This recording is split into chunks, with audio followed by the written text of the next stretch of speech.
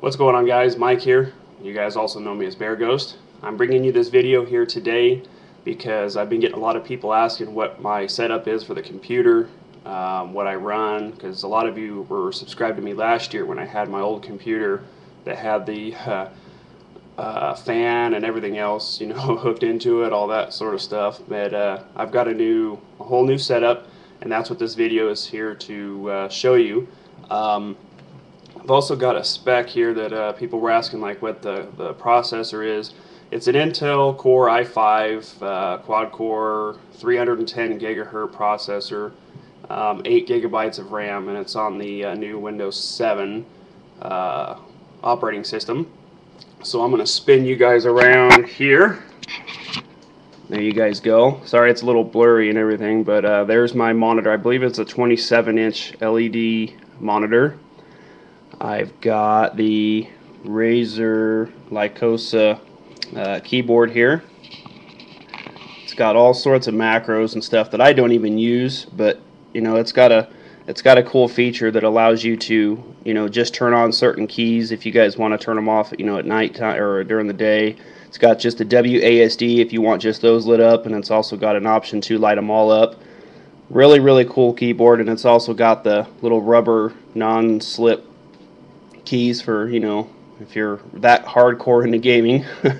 And then as far as my mouse goes, I've got the Razer Naga mouse. It's got tons of macros. This was when I used to be a World of Warcraft player. It's got 13 or 12 buttons on the side here. It's got 2 buttons right here. It's got the mouse slider. It's got the 2 over here. I mean, it's an insane mouse. It's got tons and tons of macros if you guys are into that sort of stuff. If you want a ton of buttons on your mouse and you're into macro and different things, it's definitely worth the buy. This was like, I think it was like 80 bucks or something like that. The keyboard was like 80 bucks if that's something you guys are interested in checking out. I've just got those 2 little speakers, my collection that my daughter likes to give me, and then that subwoofer there. That's for whenever I'm playing stuff outside of my headset. And then this is my actual headset here. It's a Turtle Beach headset. This one was also, I think, like 70 bucks or something like that. Really good investment. Definitely worth the buy. And this is the crown jewel of them all. This is the inside. I took the plastic case off my computer. It's got a little window and stuff that's like right here. But this is the inside of the computer. Right there. I'm trying to see if I can get you guys in there or not, but right there is the 2 sticks of 4 gigabytes of RAM. It's got a Corsair cooler caps that are on the top of it. Keeps the RAM extra cool. There's the processor with these 2 tubes that are going into this radiator looking thing. That is the liquid cooled system that came with the computer. It's also got an above fan right there. There's the rear view of the liquid cooler. Right there is my pride and joy. That's the GTX 560 Ti 2 gigabyte graphics card. That one there is the second best that's on the market right now. There's another one above it. It's the 580. But gosh, they wanted like 500 bucks for that thing, and they said that it's a huge jump, but my computer can run dual graphics cards, so I can spend 200 bucks on another one of these and make it just equivalent to the 580 graphics card, which I might end up doing in the long run. This big old thing here is my power supply. It's a 750 watt gamer power supply. Really good if you guys are running this high-end stuff. You have to have a high-end power supply or else it'll just pop. And then right there is my hard drive. It's a 2 terabyte hard drive. The LED lights that are all inside of the fans and stuff here. I don't know if you guys can see the front.